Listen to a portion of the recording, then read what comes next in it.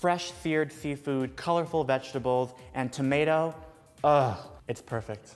Hi, I'm Matthew Francis. I'm a tasty producer, and I'm gonna show you how to make my favorite dish of all time, Cioppino. It's Pride Month. This is my favorite way to celebrate. Cioppino is a hearty seafood and tomato stew. Cioppino was first invented in San Francisco, California. Legend has it the Italian fishermen were catching fish to sell at the markets, and they would have bycatch in their nets, like scallops, squid, mussels, clams. But back in those fishermen's time, it was the gross seafood that no one wanted, so the fishermen decided to make a seafood stew for themselves to enjoy. And that is how Cioppino was born.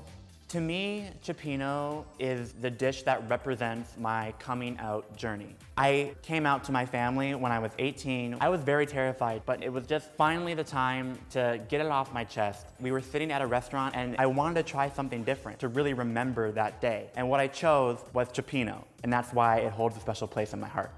After coming out, I've truly blossomed as an individual. I've gone to culinary school, I've worked in restaurants, I've dated boys. Every new city that I've lived in, it was so interesting to see all the different types of Cioppino that are all across the country. And it's followed me every step of the way.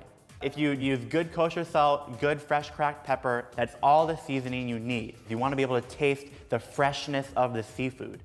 Now, if you want to make this easy on yourself, you can just put all the seafood into the pot and simmer it with your stew, but I want to be fancy with this and plate it really beautiful, so I'm going to sear all the fish individually. I'm extra, I know it, okay? I don't take it for granted that my life is easier because of the people who came before me. So even though it's really great to celebrate the progress that we've made, we still have so much more to go. Within the queer community, not everyone is treated equally. In order to grow, we need to fully support each other. And I feel like the only way to really change a person's opinion is just through conversation. So now you're gonna steam your clams and your mussels with some white wine. Let them cook until they pop open. That's when you know they're ready. Come on, little buddy, pop open. There you go. All that leftover buttery, garlic, seafood-infused white wine, dump that right into your Cioppino broth. It just makes the Cioppino out of this world.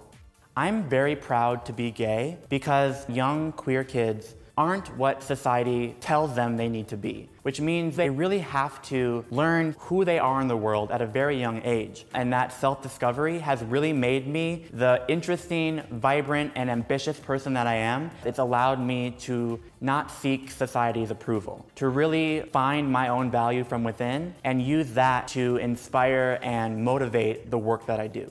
And Cioppino has been there every step of the way. It's become a little tradition for me to make a great batch of Cioppino for my friends during Pride Month. This is my favorite dish of all time, and I'm so happy I got to share it with all of you. Man, that's good. Go forth and be gay, make some Cioppino. Happy Pride. Oh, yes!